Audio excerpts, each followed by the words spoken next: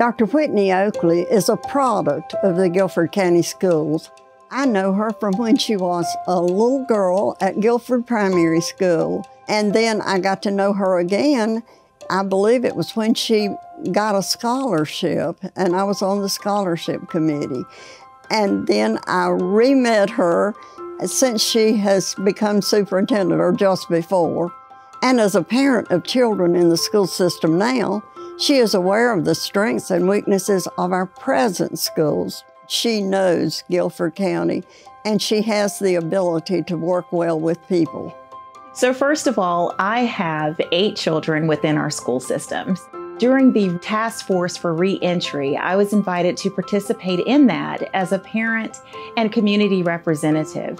I saw firsthand how she is just an extraordinary leader who is passionate about not only our children, but the environment in which that is created in order for them to learn. I have seen firsthand how she has the ability to listen.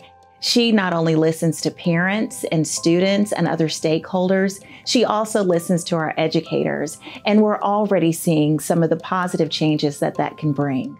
I am a second-year teacher in general, and this is my second year here at Guilford County. And oddly enough, I started around the same time Dr. Oakley became the new superintendent.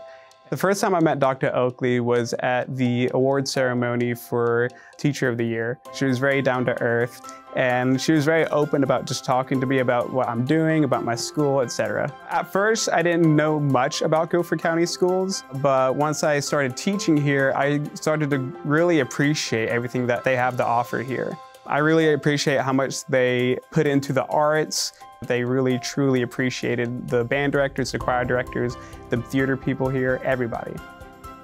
I've had the opportunity to work with Dr. Oakley in various capacities. In each of those roles, she's always been the voice of reason. She has always shown compassion for people, but especially kids. She has a knack for being able to effectively communicate with everyone so that everyone leaves a room feeling as if they have been heard and knowing that the person that heard them is going to take action to figure out a solution to the problem. I think coming into this role and position at this time when, one, we are in a nation that is currently divided on so many different things.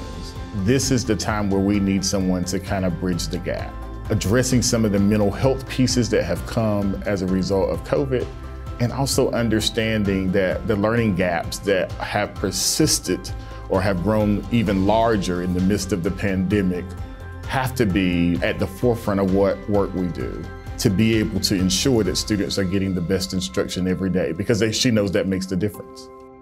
She has seen the impact COVID has had on student learning. As the former Chief Academic Officer of Guilford County Schools, she knows how to improve education. I'm very thankful for her because I think she's going to be the best thing that has happened to our school system in a long time.